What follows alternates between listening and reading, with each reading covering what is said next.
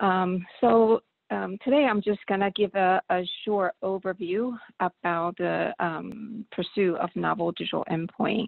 And so earlier, I think my excitement of being part of this event had woken my dog. So apologies in advance if my dog starts barking in the background. I'll definitely try to be a bit quiet.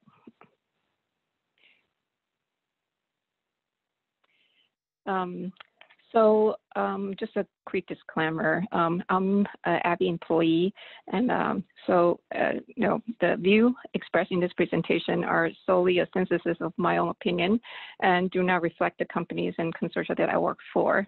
And all the materials referenced in this presentation are property of their original owners.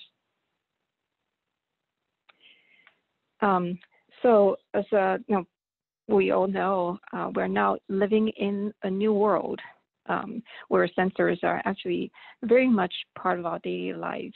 Sensors keep collecting data, generating data, and supposed to keep us safe. And so hopefully we are now learning, be able to use these data and make more objective and data decisions in our day-to-day life. Some of these sensors now have penetrated into our health world today and created very much an unprecedented opportunity for us to develop digital biomarkers and novel digital endpoints and potentially even transform the way we develop medicine. So it's really an exciting time. And recognizing such a value and opportunity, I think what I have seen is this industry in the past 10 years has generated an industry-wide pursuit of novel digital endpoint. So in the past 10 years or so, we have seen over 3,000 publications describing more than hundreds of novel digital measures across many different therapeutic areas. And some early adopters, pharmaceutical companies, have taken these early concepts, test them in the drug development process, and using those wearables and sensors and mobile apps that developed and commercialized by vendors. However, ultimately, these new measurements have to get health authorities buy-in before it can really create tangible value in the drug development process. So therefore, it's very critical that we bring health authorities on board in our journey. And the good news is what I've seen in the past 5 years, specifically, the regulatory environment has been shifting. We seeing that there's a 21st Century Cure Act, specifically called out on patient-focused drug development program process. And then recently, we started to see more and more of these global health authorities and agencies providing more guidance on the use of digital health tools. Although there are no official NDE development guidance yet, I see that FDA had particularly very much a catalyst in this whole effort. They have created not only the drug development tool qualification program and published many of the applications so that sponsors and companies who wanted to develop novel digital endpoint, now they have examples they can follow. In addition, they also sponsor city and work with other consortia to provide clarities and develop the novel digital endpoint development framework in the absence of official NDE development guideline. And they are very much involved in IMI, critical path, and some of the translational work that we are actually working. So within a lot of these consortia effort, regulatories provide active feedback on the development of NDE is really invaluable. And recently, just to highlight, FDA also provided the research grant to further encourage the development of drug development tools, and it's further evident to their support of this effort.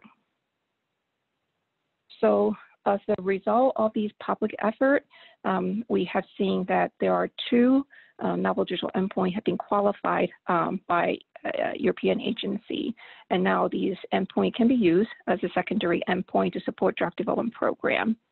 And currently there are 5, basically the novel digital endpoint has been submitted, a letter of intent has been accepted, and they're under FDA's review.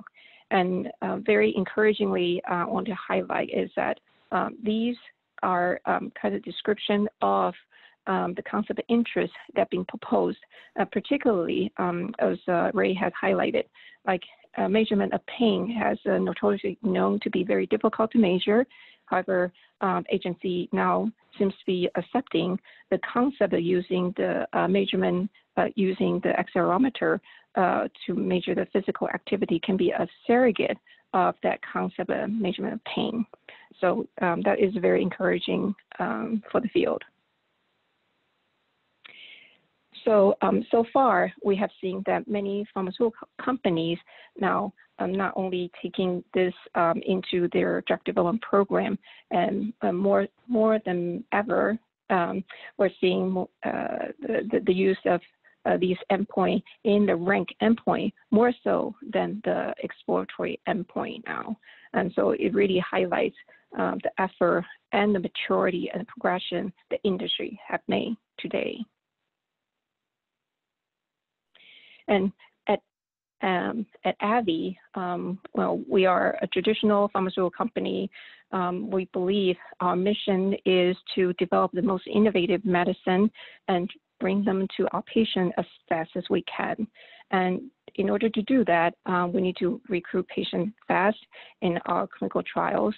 But importantly, to optimize our clinical evidence, we need to actually enrich the responders in our study population and also have objective tools that can actually capture the clinical efficacy in the right way. So this has led to the effort of us including the novel digital endpoint as part of our medicine development program across. And personally, I also believe that novel digital endpoint is a foundational capability that can enable, I call them the second or the next generation of precision medicine. As Brim and the panel have mentioned earlier, we can use these precise measure like novel digital endpoint to capture the clinical efficacy in a much more precise manner. But we also can use the digital biomarker to predict who and when it will be needed for intervention. And further, if we can really master the skill of novel digital endpoint measurement, we can couple them with the drug delivery system and create a so-called closed loop, like smart insulin pump type of system, and ultimately deliver in a much more personalized care for our patients. So we have defined novel digital endpoint as a physiological and behavior parameters measured through the connected digital health tools that can be used to indicate disease status and or measure health outcome. And according to CITI's NDE development framework, there are 2 different types of NDE.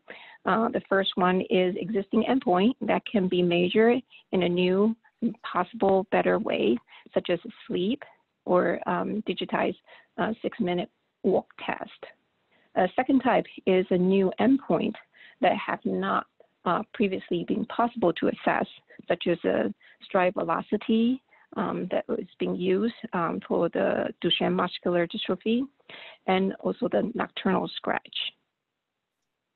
So we right now have been applying the novel digital endpoint approach across our drug development process.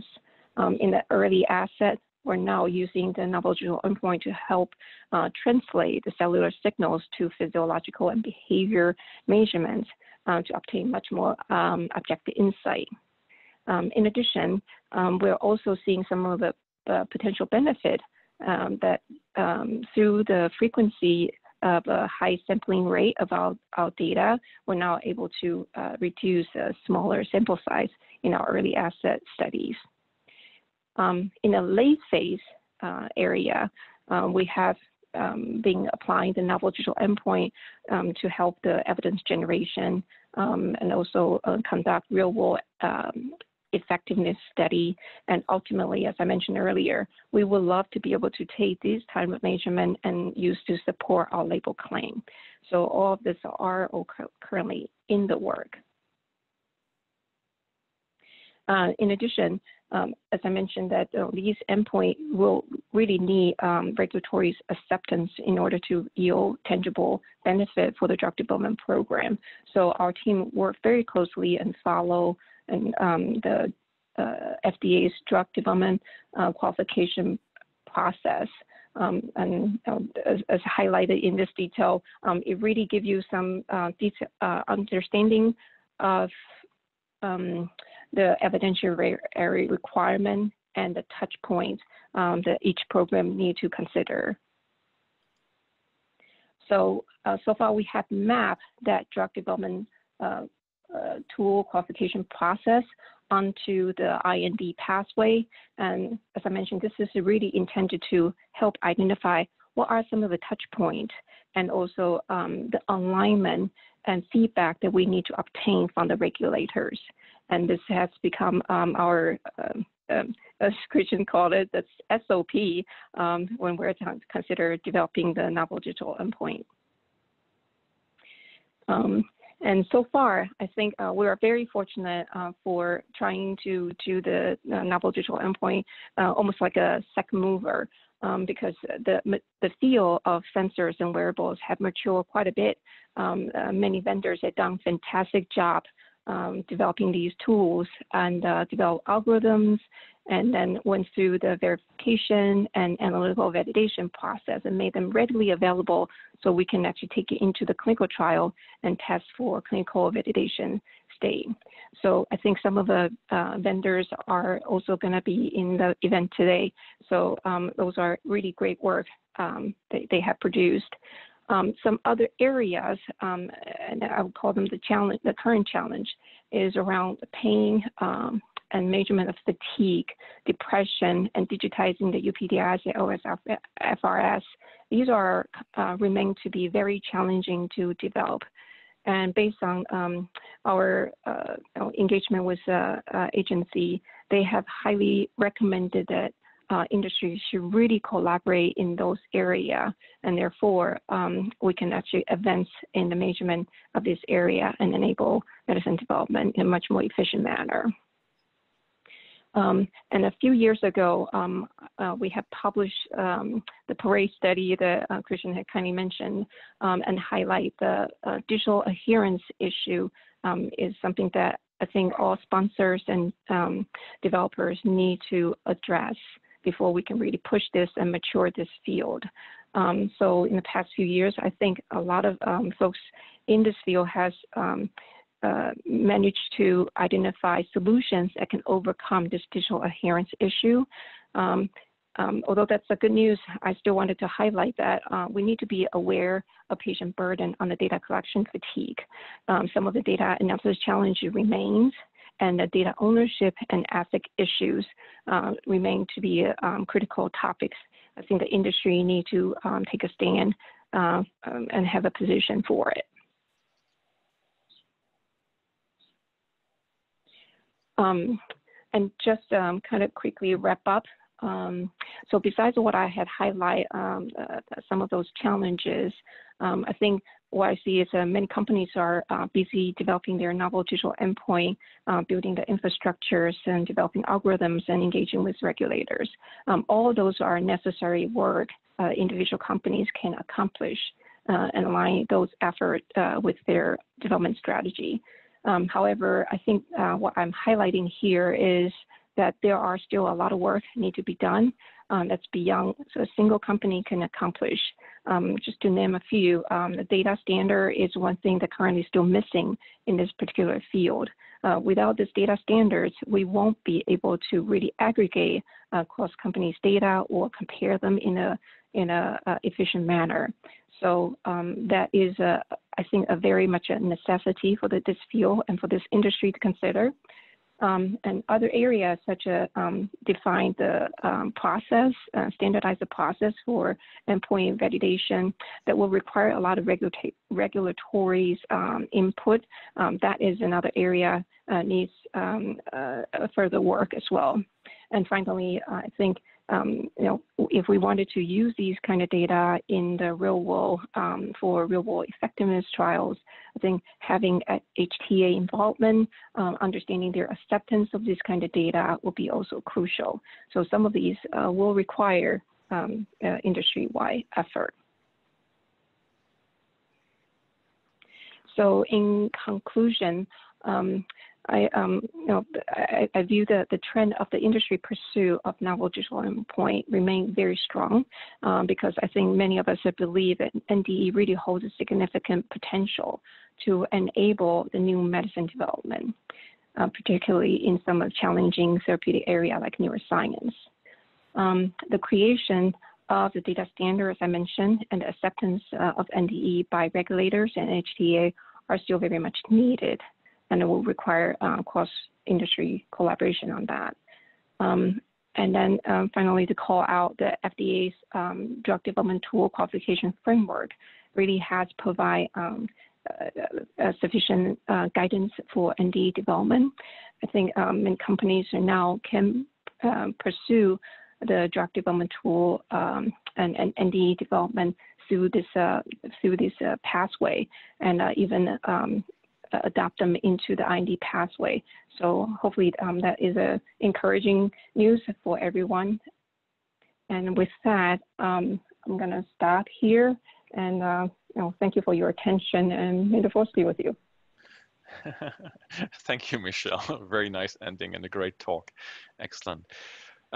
There are a couple of questions, but in the interest of time, we can only pick maybe one or maybe a second very short. So the one that I would focus on here is maybe a bit of the patient voice. So could you explain where would you recommend to bring in the patient voice in the development of digital endpoints? Mm-hmm. Yeah, great question. And so in the drug development tool qualification process, and also the city guidance specific kind of highlight that the concept of interest that you wanted to measure really should have patient's voice and input at that very early stage. So, for example, we're currently developing the nocturnal scratch for the atopic derm population. And it's very important to understand, well, patients said, the itch is a major disease burden, and a severe itch that causes them to have sleep disturbance at night. However, we aren't able to really capture that subjective sensation of itch. However, we can turn it around, potentially using a wearable device to quantify scratch.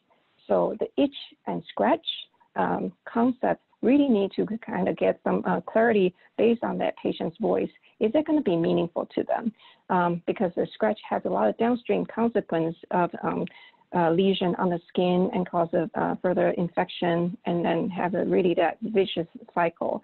So I think having that early engagement with patients, and it's a great thing that FDA right now are conducting a lot of these patient voice workshops to help collect that voice for the industry use. So not every company have to go after the patient group individually. These are actually public information on the FDA website that people can leverage.